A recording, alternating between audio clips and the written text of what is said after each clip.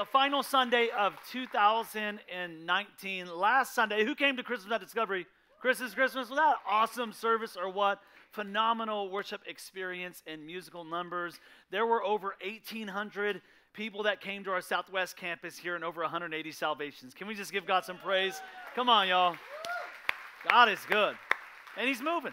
It's been an amazing 2019. I always love this time, honestly, this ending of the year and reflecting back. It begins very early. I start reflecting. I have rhythms of reflection built in to my life because I run so hard, and if I don't have a set rhythm, like, hey, you better reflect right here, I just won't reflect at all. Anyone else like that? Just like go. So I have these rhythms of reflection, and so at this time, I'm hard already looking ahead because I've looked back, but as I'm looking out at this crowd, I'm overwhelmed, man. I'm overwhelmed at how good God is. And I'm overwhelmed at the life change that is staring at me right now, at the marriages that have been restored, the souls that have been purchased, the addictions that have been eradicated, strongholds that have been loosed. Like, I am overwhelmed at what God has done. Has God been good to you in 2019, you guys? Amen? Amen. I'm excited. I really am. And we do the programming of our year intentionally to help take you on this journey of life change. So to get to the end of the year is always a beautiful thing. Today, I want to share a word with you. The Lord put on my heart called crossing over. We're about to enter into 2020. It's coming. And how do we enter into this season, this new year, well? How do we maybe some things that in 2019 that shouldn't be a part of the ride in 2020, some things that we need to let go of or to distance ourselves from? How do we move into 2020 and become the best version that God has called us to be? The best version of yourself. How do we attain to the life that God has designed for us? I think for every one of us here, we have in our minds a version of us that we know is possible. That we know, like, there's a version of us that we know is possible, and sometimes we hit that mark, and sometimes we feel like we don't when we yell at our kids or something like that, or when we say things we shouldn't say. And so there is this version of us that I know that you know is possible, and that you know it's there. And I believe that God wants to take you a step further into your destiny. That God wants you to be the best version of you. How many believe that? That's possible. That's possible with God. He wants to do that for you. And so Joshua chapter 3 tells this story of the Israelites crossing over from the wilderness that they were wandering into the promised land. And look what it says. This is them after their wandering and experience of wandering. They're about to enter into the promise of God. It's going to be fulfilled in their life. And it says, early in the morning, Joshua and all the Israelites set out from, that ain't what you think it is. That's a place. Set out from Shittim. Forgive me, Jesus. And went to, just doesn't sound right. It just doesn't sound right. I don't know why they anyway. And they went to the Jordan where, pause right here for a moment, where they camped before crossing over. They camped before crossing. You ought to underline that or something. Why did they camp before they crossed? There it was. There's the promise. Why not just cross? Why not just step into it? Why camp before you cross? Listen, there was always a season of preparation before revelation. There was always a season of preparation. God isn't just preparing a blessing for you. Hey, listen, He's preparing you for the blessing. Oh, the promised land is there. It's there. God has it. But it's not the fact that, there are things that God has for us. There's promises on the horizon. Oh, God is preparing this. No, that's not. It's there. God has that for you. He's preparing you for it. He's preparing you. He's preparing you for revelation. And this is what I hope to lead us into in this season. Starting today is a season of camping before we cross. This is why we always do in January, we have 21 days of prayer and fasting. Every January we start out the year, and it doesn't have to be just a January thing because there's different crossing over thresholds throughout the year. But for us in the new year, it is. It's an opportunity really for a fresh start to cross over, so to speak. And I want to use this year. To camp, to consecrate ourselves, to prepare ourselves to hear from God, to receive, not just to run up into the new year like, 2020, I got my goals, got my resolutions, and let's go get it. No, how about we camp before we cross? How about we tune in? How about we hear? How about we set our hearts? How about we dedicate ourselves? How about we have a season of consecration, of camping before we cross? That's why they did. That's why they stopped. Just stop right here for a moment. Let's camp. Let's hear from God. And let's cross. Then it goes and it continues. After 3 days, they camped there for 3 days. The officers went throughout the camp, giving orders to the people, when you see the Ark of the Covenant of the Lord your God and the Levitical priests carrying it, then you are to move out from your positions and do what? Follow it. Hey, when you're ready, well, look, let's camp before we cross, but when you pick up camp, make sure you're following Jesus. Hey, when you're ready to pick up your camp and cross, make sure you're following the covenant. Are you seeing this, you guys? How beautiful this is before we cross over, that there is a time of preparation and consecration. And I'm not moving from here until I see the heart of God, until I hear from God, and I see Him go before me. I'm not going across this year until I see God go before me, and I'm going where He goes. I'm following Him. Then you will know which way to go, since none of you have been to 2020 before. And none of us have been there. We all have goals and ideas and plans and vision and all that stuff, but none of us have been there before. And He says, look, let me lead you into that. Let me lead you. As you cross over, let me lead you. So Joshua told the people, here's what we're going to do. We're going to consecrate ourselves. Really starting today with our minds, but in next Sunday starts our 21 days of prayer and fasting. I'm going to talk to you a little bit about that. Of why we do that and the importance of doing that. We're going to consecrate ourselves because tomorrow, in our tomorrow, God's going to do amazing things. How many believe that, church? I don't know what 2019 was for you. I don't know what it did to you, good or bad. And there might not be a level of expectation of the amazing things that God can do. Let me say the amazing things that God will do in 2020. That may not be your expectation yet, but if you will camp before you cross, God, by the power of the Holy Spirit, will lift your expectation. He will lift your faith again. He will lift your spirit, your countenance again, to hear from God, to get revelation and insight that God will do amazing things in your tomorrow. How many of you believe that with me? Amen? How many of you like to camp? Anyone like to camp in here? Yeah? I hate it. Just be honest with you guys. That's right. That's my sister after my own heart right there. She said, give me a hotel room. I like the 5-star hotels. Give me the 5-star. I like to eat in a nice restaurant, you know what I mean? And so I go camping every now and then, and I ain't going to lie to you guys. I ain't going camping, okay? I'm just not going to do it, okay? I just don't. And I'll do it every now and then I'll show my kids or to have an experience. I enjoy the experience of it. But inside, I'm like, get me out of here. I can't stand this floor. I can't stand this cold.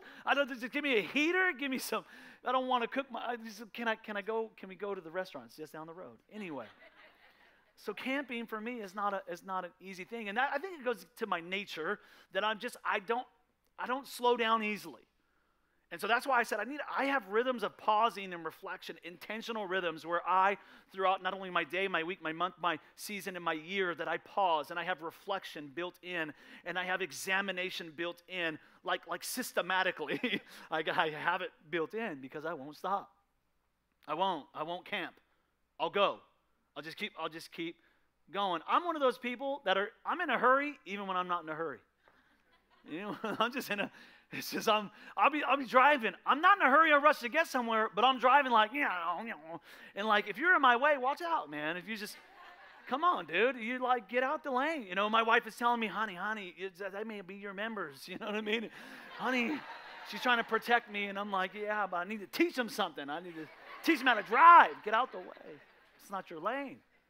Maybe you guys have experienced this. Have you ever been at a red light? When I'm at a red light, and it's traffic, you know, I know the light cycle that I'm going to be able to get my green light to cross over the intersection. All right? I know, I've timed it. I'm like, okay, because I'm not going to beat myself up if I didn't get the first light, because I know. Because I'm not going to be like, I'm going to get. No, I know I'm on the second light. The first one, I'm not going to get that light cycle. Second light cycle is mine. If that knucklehead up there does not, you know, can I say knucklehead in church? You guys okay with that? That knucklehead, you know, because here's what happened. You've experienced this. I know you have. The light turns green, and what happens? Ain't nobody moving. And I'm here timing it. I'm like counting the time. Like, you're messing with my cycle. And you know what he's doing too, because he's got his phone. He's got his hands like this in his chest, and he's looking down. So you know what he's doing. Look, he's chosen that light cycle to not cross over, but to be busy doing something else. He's chosen the light cycle. It was green, but he didn't cross over. And so what I want you to hear today, you guys, is that what we have before us is a threshold.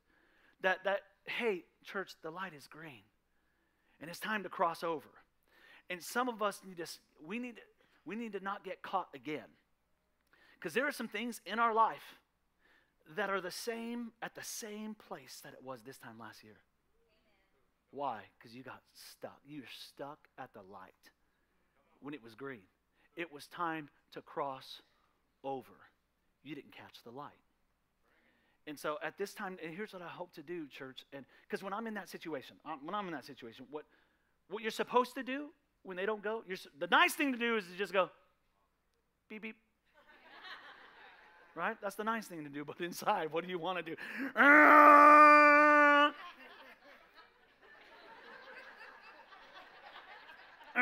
That's what you want to do, but I'm not going to do that. I'm not going to do that today. Today, what I want to do, and what I do a lot with you guys, I think, is just, hey, beep, beep. Hey. Light's green. It's time to go. Okay? And so I'm gonna try not to lean in too much and honk on y'all. But today what I want to do is just give you a little, and honestly throughout the new year, and this next series we'll be doing as well, I'm just gonna give you a little beep beep, okay? And if you'll permit me to lead you spiritually into this new year, into this crossing over, there are some things in your life that, hey, beep beep. It's time to cross over. Hey, don't get caught again at this light. It's time. It is time. The light is green, and it's time to cross over. Jesus said it like this in Luke chapter 9. There's a story in the Message paraphrase of the Bible. It says, on the road, someone asked if he could go along with Jesus. Oh, I'll go with you. So I'm like, yeah, I'm ready for 2020. They even added, wherever. I'll go with you. Wherever you leave, wherever 2020 come, I'll go with you. And Jesus didn't give him a little beep, beep. He was like, he gave him a curt. Jesus was sometimes he was, Kurt, are you ready to rough it? Because we're not staying in the 5 stars, Jason. That's not, you're ready. Are you ready to rough it? Because we don't stay at the best places, don't you know? And then it continues. Jesus said to another, follow me. And he said, certainly, but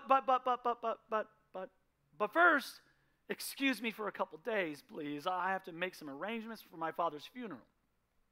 Jesus refused. He refused that request, that excuse. First things first. Your business is life, not death. And life is urgent. I got things for you to do. Announce my kingdom. And then still another said, I'm ready to follow you, Master, but first, excuse me. I got some things I need to get straightened out. And how many of us we have so many excuses, so many but first, and we say, oh, yeah, I would totally do that dream team thing. I would totally do that dream team thing or I would totally not only get to a small group, but I would totally lead a small group if I could just figure out my kids first. If I could just figure out my career first. Or if I could just get out of this situation, this trial. If I could it's always going to be just something. There's always going to be something keeping you from the best version of you possible. It's time to stop. It's time to stop making excuses. Because why? Because the light is green. It's time to cross over. Here's what Jesus said. Jesus said, stop procrastinating. Stop getting stuck at the light. It's hey. And some of you know even what time it is for what areas of your life. You already know the Holy Spirit speaking to you. Stop procrastinating. No backwards looks. You can't put God's kingdom off until tomorrow. Hey, beep, beep. Seize the day. So I want to help you cross over in this last Sunday of the year. We're going to experience a new year before this next Sunday, but we'll begin this 21 days on January 6th next Sunday. But I want to help you cross over where. And there are some things that, listen, that cannot take the journey with you in 2020. There are some things that you need to leave behind in 2019. Like they're not supposed to cross over with you. You need to leave some things behind if you want to cross over well. Okay? So what are some things we need to move on from to cross over well? Write 3 things down. Here's number 1. We need to move on from old history. Some of you need to go to that history bar, and just that delete all. You need to clear the history, the divorce, the bankruptcy, the loss, the hurt. Because listen, you're letting it define you. You're letting that thing that happened. And look, sometimes it's not the struggle that happened that's even the problem anymore, because it did. I get it. You got some stuff in your past. So do I. That's not even the struggle. The struggle is how you're carrying it now. It's not because look, I get it. I get we have struggles and we have history. That's not the problem anymore. What the problem has become that you're still carrying the history. You're still carrying it along with you when you were supposed to cross over. Look what Isaiah 43 says. He says, God speaking through the prophet, forget the former things. And some people see that, I know, you go, well, that's so easy. That's easier said than done. How am I supposed to forget things? Like, how am I literally supposed to forget? What he is meaning here, please, what he is meaning here is that you have to remember the right things. So, some of you are remembering, you're memorizing all the wrong things. Some of you you're memorizing all the hurts and the pains, and you're memorizing the things in your past, and that's why you're miserable. It's because your memory. But if you would just remember the times God got you through, if you would just choose to remember the times where the problem was averted or God brought you through that valley, if you would just choose it, you guys, you need to master your history and not let your history master you. If you'd forget your former things, you would remember the right things and you would rejoice as you cross over. Oh, are you hearing me today? Some of us need to move on from some old history. Forget the former things and do not dwell. Don't sit in that. Don't camp in that. Don't camp in your history. See, I am doing a new thing. I think that's part of my role as your pastor, is that because I see it. I see the new thing. Look what he says. It's springing up. Don't you perceive it? And I see it in your life, man. I think that's one of my roles, to help you see, just to point the way for you. I'm making a way in the wilderness and streams in the wasteland, he says. So don't let your history define you. It happened. Your history does not master you. You're a master of your history. See, my destiny is greater than my history. My hope is greater than my hardship. My purpose is greater than my pain. God's grace is greater than my shame. We need to move on from the old history. If you want to cross over, and we're going to, it's coming, man, but you need to leave some stuff before you cross the threshold. Move on from old history. Here's the second thing we need to move on from. Move on from old habits. We need to move on from old habits. These are our addictions. The things, man, that we've allowed too much of some things into our life. And even too much of a good thing can undermine God's purpose for your life. We've allowed too much of some things, you guys. Some of you are addicted to your phone. Some of you are addicted to the computer. Some of you are addicted to your work. Some of you are addicted to some foods or types, or maybe something like that. It could be anything. We all, you guys, have what do we do? What do we do with these addictions? What do we do when we've allowed too much of something into our life? Here's what we do. We built in this fasting in our year. Again, it doesn't have to be just in January, but this is what fasting is. Fasting allows us to not let that thing master me anymore. It's going to be in I don't mind things in my life, but I'm not going to let it master me. Let me kind of share with you one of the things in my life that I deal with. I'm a sweets guy. I like sweets. I like me sweet surrender. I like me some good cupcakes, okay? I like candies. I like it all, but I'm not going to let that master me. Okay, for the last month, it mastered me, all right? Sweets has become my master, but not in January. Not for 21 days. I'm going to say no to that. I'm going to say no to all sweets. You know why? Because I want it badly. I want it badly. Okay? And it's okay. It's okay for it to be in your life, but it's not okay for it to master my life. So there's some things that just I've got. And look, it doesn't need my fasting is not your fasting. Okay, I'm getting rid of all media. I'm not TV, no shows, no nothing. I'm just distancing myself. And so you have a Holy Spirit. You don't need to choose my areas of fast. You pray about. It doesn't even need to be food. It could be things that you've allowed in your life too much, and it has mastered you. You crave it. You want it. And some people think that fasting is like, oh, is fasting where you just beat yourself up enough to get God's attention? No, man, that's ugly religion. Fasting is distancing yourself as best as you can from the world to get closer to God. If we want to cross over well, you guys, and start fresh in 2020, we got to move on from old habits and move on from old history. Isaiah 58 talks about it. It says this, "Is not this the kind of fasting I have chosen? To loose the chains of injustice and untie the cords of the yoke, to set the oppressed free and break every yoke." You see, if you let it, this 21-day experience, this camping before crossing, this time of consecration and prayer and fasting can become a powerful, stronghold-breaking, chain-breaking experience for your life if you let it, church. We got to move on from some things, from old habits, from old history. Here's number 3. Move on from old hurts. We got to move on from some old hurts because you're wounded and it hurts. And again, we're letting it define us. We're letting those things, that person, what they did, what they said, maybe even what you did or what you said, and you hurt yourself or hurt other people, whatever. And those things are still, you're letting it define you. What do we do when you're hurt? Listen, you don't camp out. Some of us, we camp, and you camp in your hurt. Some of you camp before you cross, and you camp in your hurt, and you stew in that thing, and you beat yourself up, and you cross over like you're just dragging it with you, dragging it. What do? You don't camp in your hurt. You camp to hear. You don't camp in your hurt. You camp to hear. We slow down, we pause, we reflect, we consecrate to hear from God. We cannot take these things. Yes, they happened. Yes, it hurt, but it's not supposed to be part of the journey. Feel it. Go ahead. Learn from it. But move on. Hey, beep. It's time to go. It's time to cross.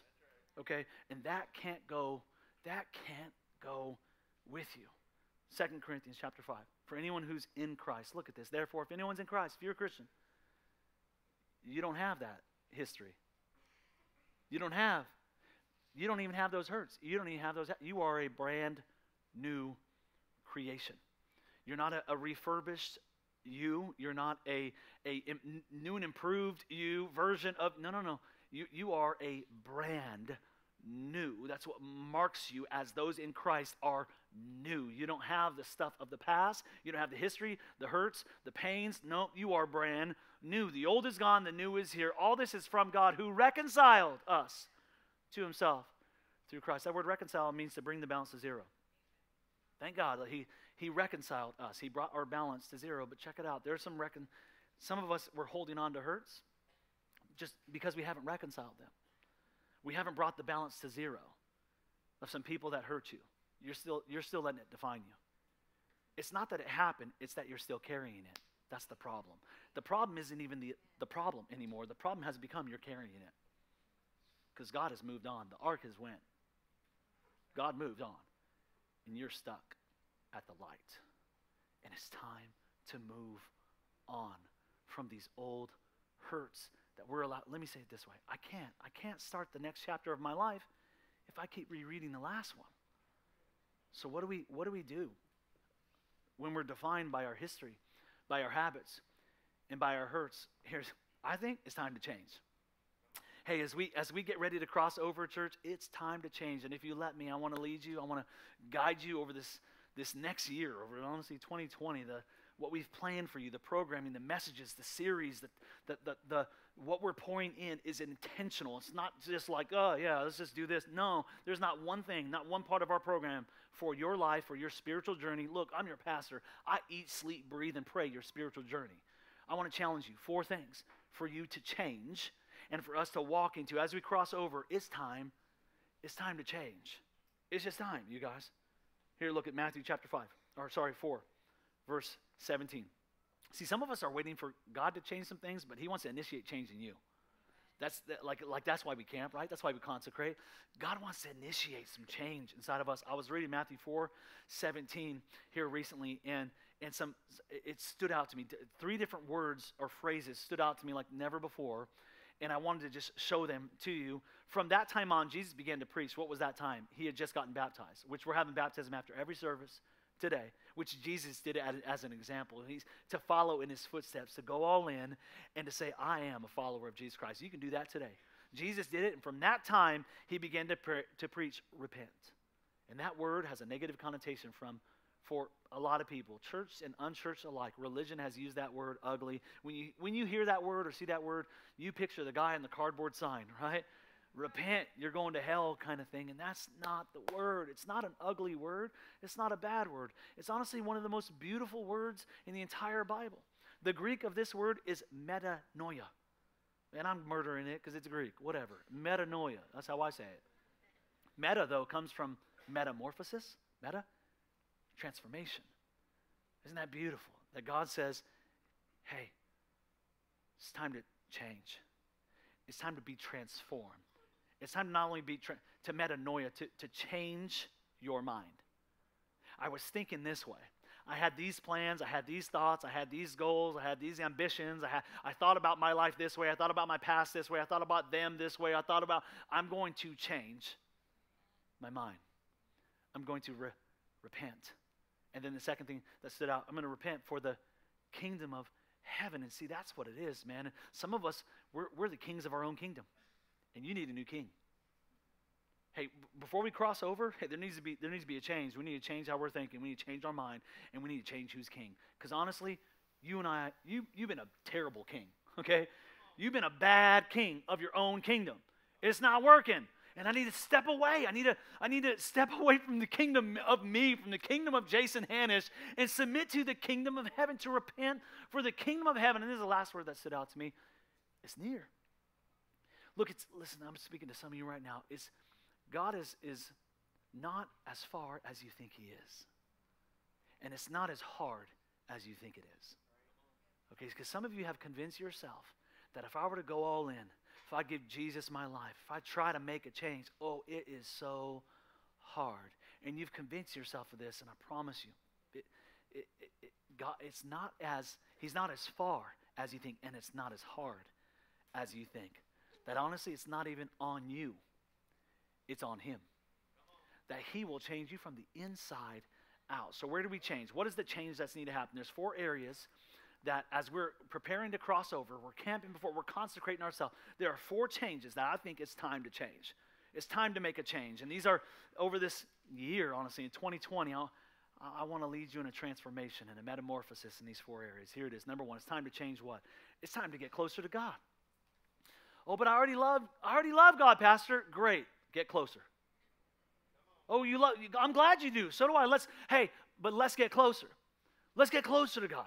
I don't know about you, but I'm so hungry. I'm so thirsty for Jesus. I want more of him in my life. I'm not satisfied with what he gave me in 20. I'm thankful. I'm content in the sense that I'm blessed and I am grateful, but I know there is more and I want more of him and less of me. Man, you're going to see me. I'm saying this right now in 2020. You're going to see me go so hard after Jesus Christ like I just got saved last week.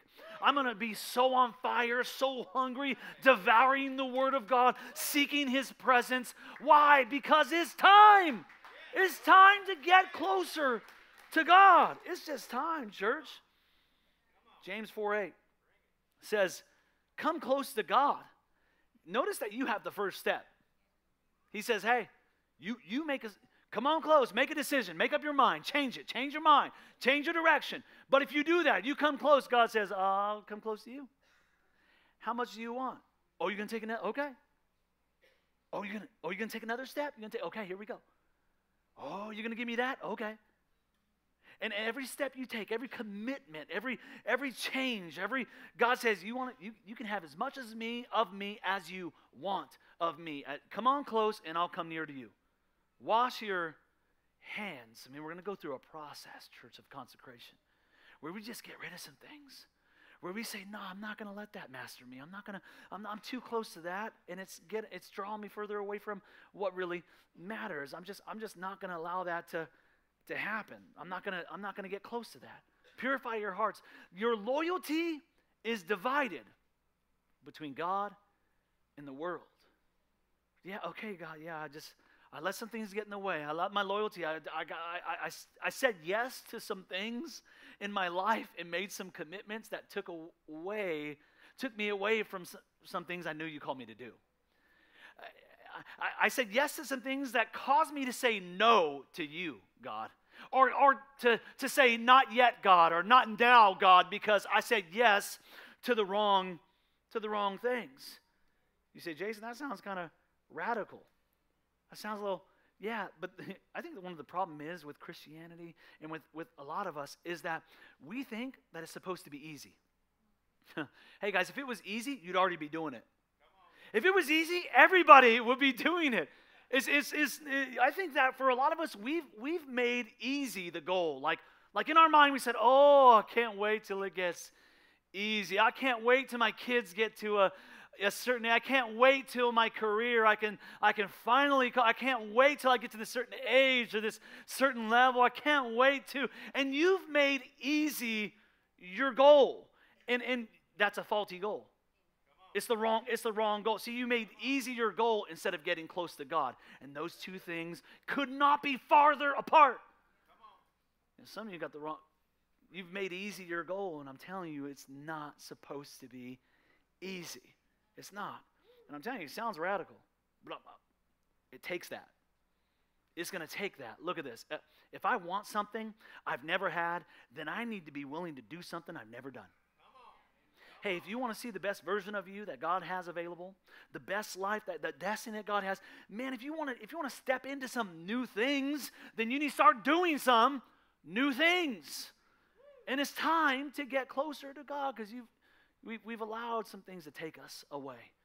And it's time, you guys. It's time to start shaving off and getting closer to God. I don't know what that means for you. Some of you it's fasting, some of you it's not. Some of you just need to come to church, dang it. Some of you what would your life look like if you came to 52 Sundays in 2020? Can I answer that question for you? It would look better. I promise you that. I promise you. If it doesn't, we're going to close the doors because something's wrong. Something's wrong if this ain't working to make you. And look, this Sunday experience cannot change your life, but it can give you a catalyst. It can be a catalyst for you. It can give you desire. It can give you the motivation. It can give you even tools. But if you want true life change, you got to move on to some other things that we have available for you. You have to. This ain't gonna do it. Coming to church on Sunday ain't gonna do it. It can be a catalyst, but it can't change. You got to move on to some other changes. What else needs to change? Here it is. Number 2. It's time to get honest with a friend. It's time to let somebody know your secrets. It's time to share your secrets with at least one other person. Man, I got news for you. Listen, you are not going to become the version of you that you know you could become. You're not going to be who God has called you to be and do what God has called you to do by yourself. You're not going to even be who God has called you to be with just you and God. You were not designed by God to do that alone. You were designed by God. You and I, we work better. Our humans, the way God made us, we work best when we have this word called accountability. That's how we work best. It's not bad. It's not hurtful. Some of you, it's like you're afraid of that word. You're a better you when you're accountable. Trust me. I'm a better me when I'm accountable. I work out a lot better when I'm accountable to somebody. If I'm not accountable, I may just say, not today. I don't want to wake up. I don't want to do it. I'm going to go ahead and eat that. I'm going to go ahead and shave off it. You are the best you that there is when you are accountable, when somebody knows what really is going on. Can I say it this way? Here's what we need to do. We need to stop pretending. Stop pretending like everything's okay, like we got it all together. We need to stop pretending. Sometimes we pretend, though, because we are lying to ourselves. Some of us, when we look in the mirror, we cannot accept or admit what we see. So in order before you even step into this change, to be honest with someone else, you need to be honest with yourself. So you need to just be honest with yourself and stop pretending like everything's okay when it's not okay. This is the reason why we have small groups here at Discovery Church. We are a church of small groups, not just with. It's not just something we do. It's everything we do. We are a church of small groups. And if you're not connected to a group, I'm telling you, you're going to miss out on the best version of you. You're going to be sitting here the same time next year, stuck at the light, with the same issues, the same strongholds, the same habits, the same mountains. Come on, church. It's time to go. Beep, beep, somebody. Come on. It's time to get honest with somebody. You don't need to get honest with everybody. You don't need to tell everybody your deepest, darkest. I would not encourage that. Some people are just not safe people. I don't care if they go to church or if they are a member. Some of these members ain't safe. Okay, I'm just being honest. I love you all, though. Trust me, I love you all. We're going to work it out. We're going to work it out. But let's be honest, you don't share everything with everybody. But God is going to do something as you're building relationships. You're walking it out. There's going to be someone who say, you know what, I'm gonna get honest with this person here. I'm gonna open up a little bit, and then a little bit more, then and build some trust here. And man, I'm telling you, you work better that way. It's time to get honest, to not just end up this time next year and still nobody knowing you. Nobody knowing the real you or the real struggles that you have. Here's what the Bible says. Confess those things. Confess them. Where? To each other. Not just to God. Oh, me and God, though. Me and God are tight. Whatever. Come on, man. That's not the way you work. That's not the way God made you. Sure, talk to God. Amen. He already knows it, though. Confess your sins to each other. And that's the secret to some of your healing. Then you may be healed. See, some of you haven't been healed from that hurt, from that history, from that habit. Not because God don't know it and you haven't cried out to God about it. You just haven't told the right people yet. So I want to be accountable with you, to celebrate with you, to walk with you, man, church, I want this for you so badly. I want to see you free. I want to see you be who God has created you, destined you to be. And it can happen if you change. If we take this opportunity as a catalyst, 2020, and say it's time to change. Hey, if you want to go fast, then what you do is you go alone. But if you want to go far, you got to go with others. I don't know about you, but I don't want to just go, I don't want to get there first. I want to go far. Okay, I want to go far. In order to do that, we need to go with others. Amen? Here's number 3. It's time to get in tune with my purpose and my passions. It's time. I mean, we need to change. It's time for me to figure out what I was meant for, what I was created for, what God purposed me, what passions He's put inside of me. See, some of you have chased purpose and passion, and it didn't scratch the itch. You know why? Because it wasn't your real purpose. It wasn't your real passion. It would do you a lot of good if you would just walk through 2020 knowing I know who I am. I know who God has called me to be. I know what He has purposed me to be. It would do you so much good if you stopped trying to live your life like somebody else and know who God has called you to be. Galatians chapter 6 says like this, that if anyone thinks there's something when they're not, they deceive themselves. If I'm thinking, oh, I got to be like them, or I got to do that, or then I'm just living a deceitful, deceptive life. Each one should test their own actions. We should have a process where we look inside and we say, God, what did you wire me for? What did you create me for? Then when we do that, we can take pride in ourselves. And that's not a bad pride. That's a good pride of saying, you know what? I know who I am. I know. I'm not shadowed. I'm not rattled because you think I'm supposed to be something different. I know. Come on, somebody.